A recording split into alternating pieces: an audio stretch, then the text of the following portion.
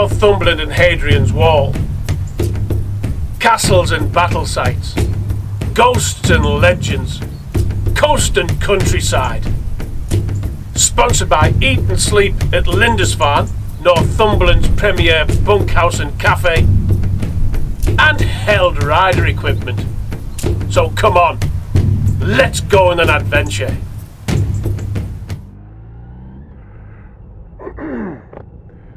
So as we leave Ford Village, we head back towards Eatle.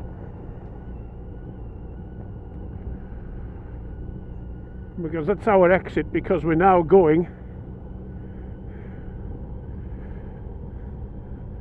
to the most haunted castle in the world.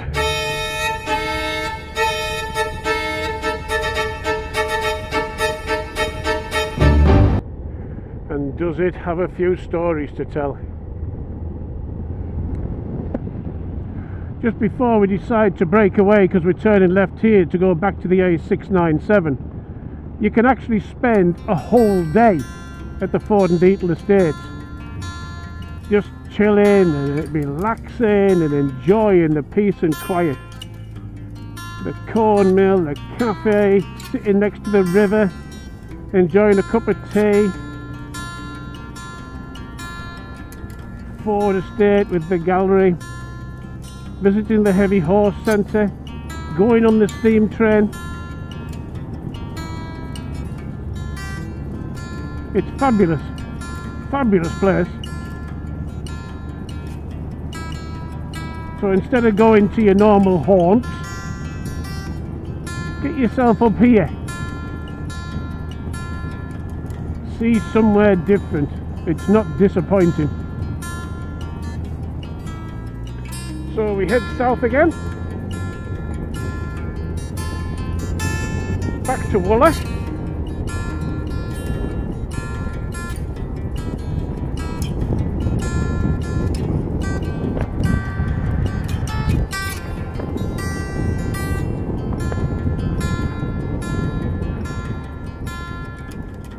And here we are coming back into Wooler.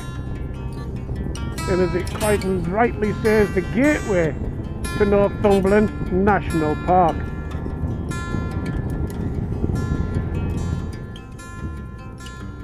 Now as you come back into Wooler, this is the road that we're going to take to the left, the Belford and Chatham one. Well, we've already been on this one on the other adventure.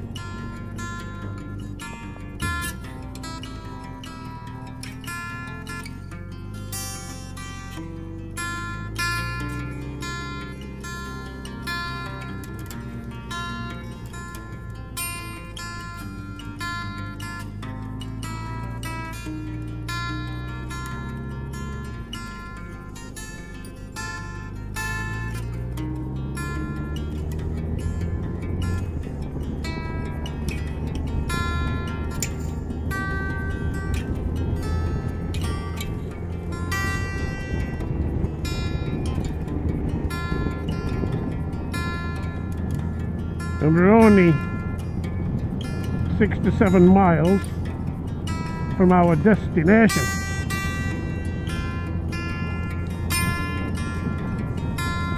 The history, the stories,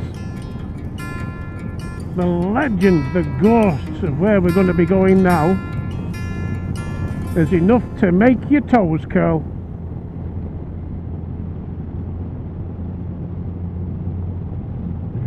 And this is that little village.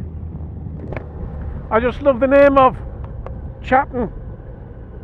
Chatton the choo-choo, won't you bring me home? And it is in here where we turn right. Where do you live? I live at Chatton of the choo-choo, in Northumberland, where battles have been.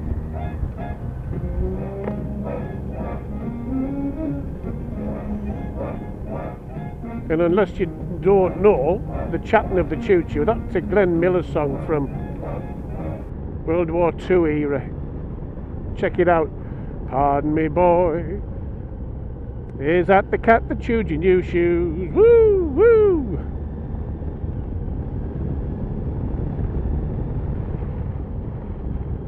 Chillingham, the home of Chillingham Castle.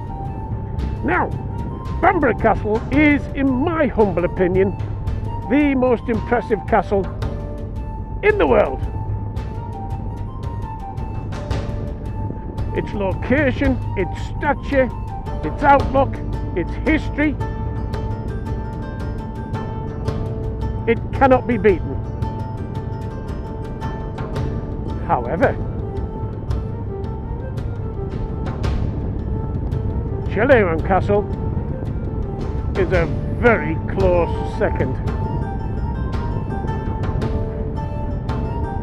You'll have to read all about it in the book, because the history and the stories, there's too much to talk about in this.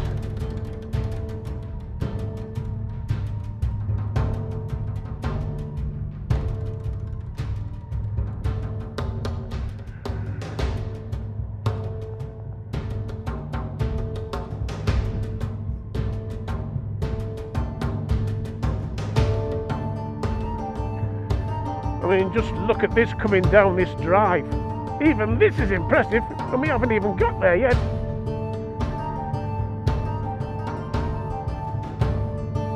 The trees turning for autumn, adding that extra sparkle of colour.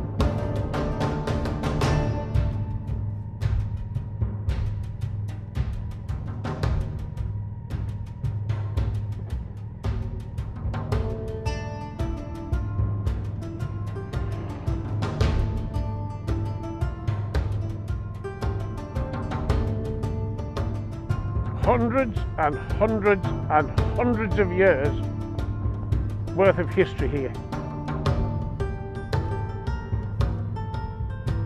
The people that were travelling backwards and forwards for battles against the English and the Scottish stayed here.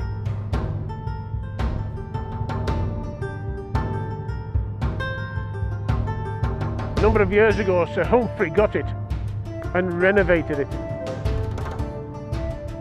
And believe it or not, you can even stay here in the most haunted castle in the world. Some people say you'll not stay asleep all night. Others just say, oh, you'll never stay there, never, never. Whereas there are others who enjoy that sort of thing. Woohoo!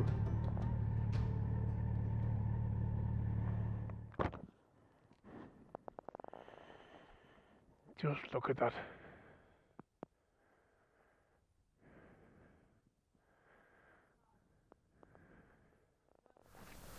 Welcome to Chillingham Castle.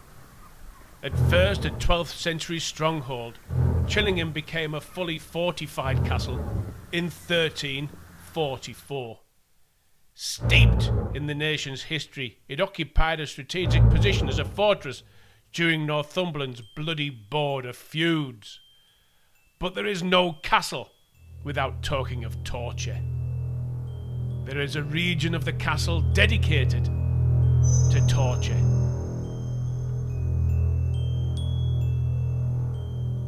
And there is even an original chopping block where heads were severed from bodies and the blood would go around that channel of the block as it drained away.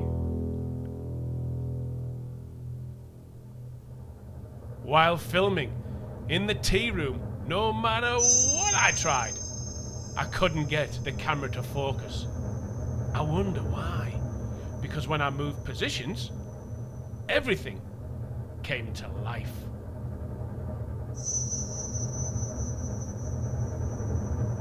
And in this room here is the dungeon, where people were interred, and at the bottom of that grate during excavations, skeletons were found. Then we have the Great Hall, adorned with weapons of years gone by. And you can just imagine the owners, the gentry, the royalty having a fabulous feast in this room.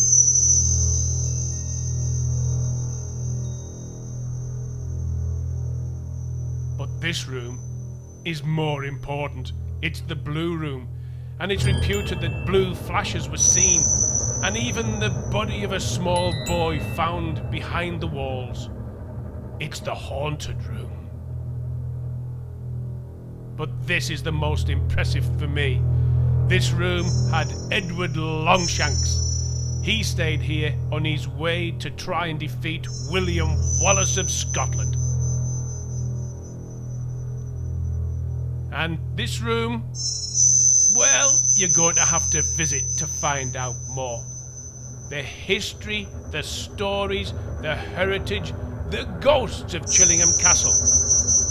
You can only appreciate it by being